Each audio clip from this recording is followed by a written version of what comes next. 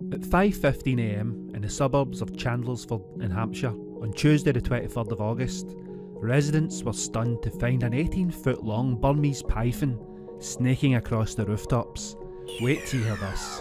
When the residents spotted the unusual sighting, they had no idea what it was until it tried to get in one person's window before falling to the ground unharmed when they poked it back out.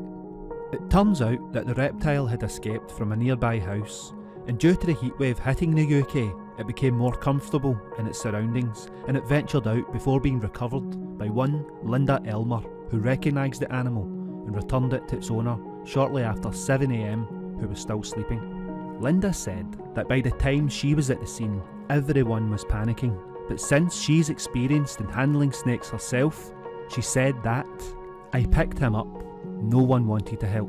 It was very difficult because he's a very big snake, and I managed to hobble down the road with this 18-foot python wrapped around me and knocked on the owner's door.